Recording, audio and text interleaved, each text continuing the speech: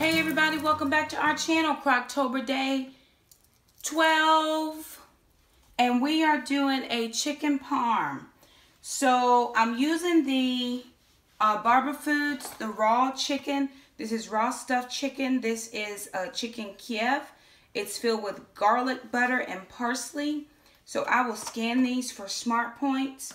So I've got 2 of those, and again they come individually wrapped. They're 2 a piece. I have 2 packages, so 4, and then I am going to throw in the one of the chicken cordon bleu, and that just has cheese and ham because it was the only one we had left.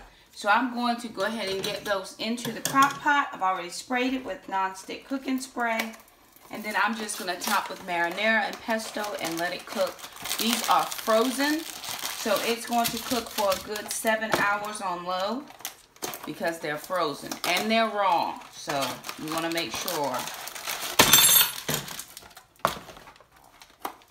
that they get cooked all the way through. This is what it looks like. It just is lightly breaded on the outside.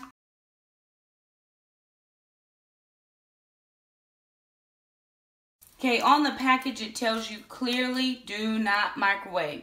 So they must be cooked either in the oven, and of course since we're doing them in the slow cooker, they'll cook for 7 hours. They may even cook for 8 hours, it just depends, but 7 hours I think will be okay. To that I'm just adding in a jar of pasta sauce. This is just some marinara pasta sauce that we've had in the pantry cabinet. So I am using some pantry items. There we go.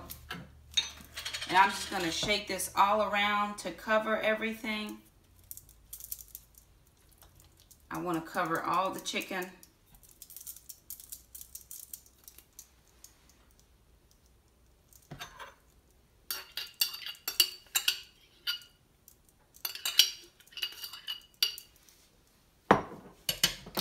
And the last thing I'm adding is just a little bit of the sun-dried tomato pesto.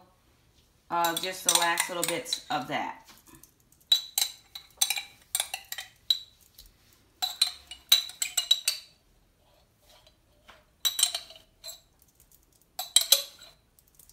Okay, I used this when I did the blush ravioli, and so I'm just going to use the rest of that.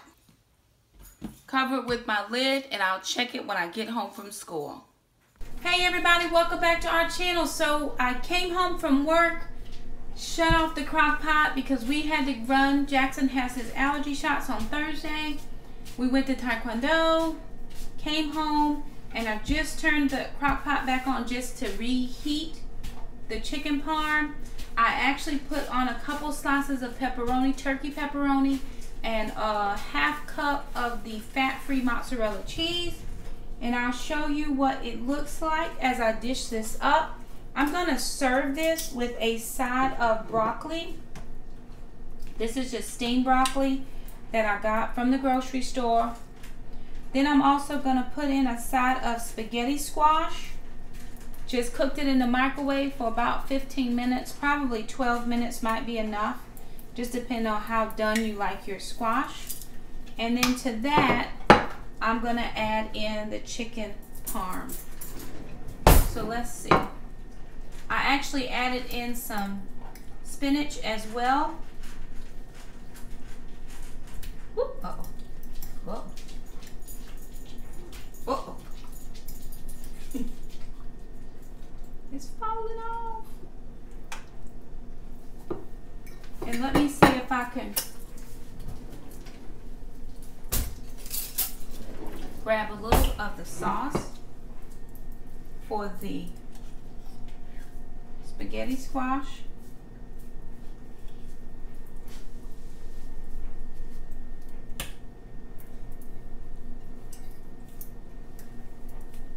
And so this is what our plate looks like. We've got the chicken breast, breaded chicken breast that we covered in the marinara and the pesto. And let me just say, we tasted a little bit of the sauce before we left for the allergy doctor.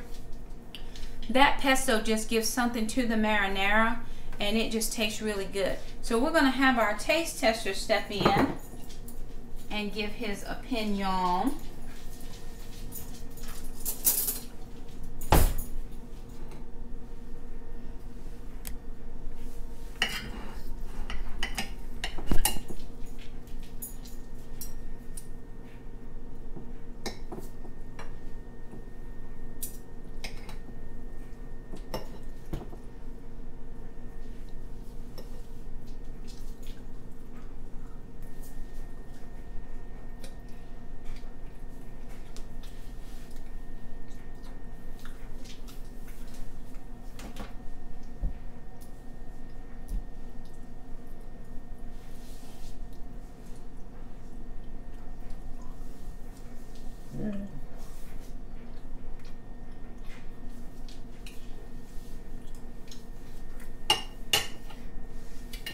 good, buttery, and you can taste some of the squash in the spaghetti squash.